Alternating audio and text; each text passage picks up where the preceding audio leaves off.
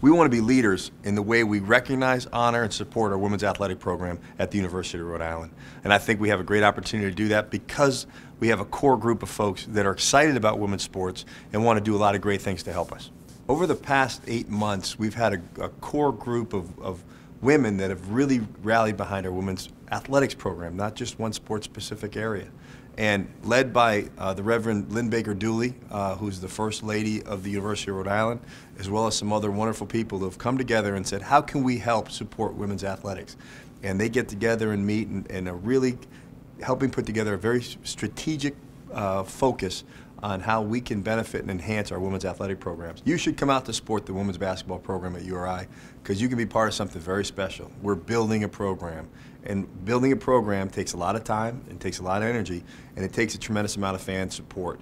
And that's all our kids want. When you ask them, what do you need in order to help build a successful championship program, all they say is, we want fans to come out and support us. And they're very genuine about that, and when you do it, you're going to have a great time.